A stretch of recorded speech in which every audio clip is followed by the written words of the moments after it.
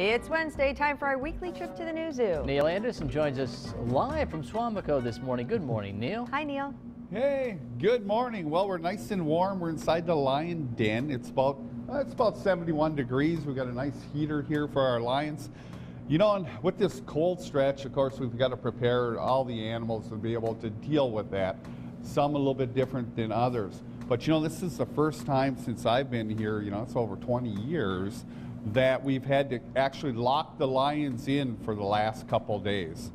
Normally what we've been able to do is give them access so they can go outside and come back in. But with these guys, with those real sub-zero temperatures, what we had to be really careful with them is, like us, frostbite. Now the snow leopards, they're out and about because, you know, one of the advantages the snow leopards have is they have fur on the bottom of their paws.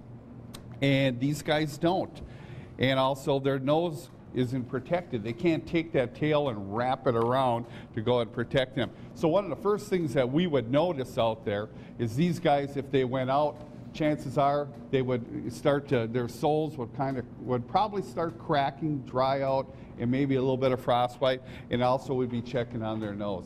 But here's the thing with these guys, you know, if you give them access to go outside, you can't bring them in when you'd really like to be able to do that. They may not know that they're out there long enough to go ahead and cause those problems. So this is the first time. So these guys are getting cabin fever. Oh, I bet.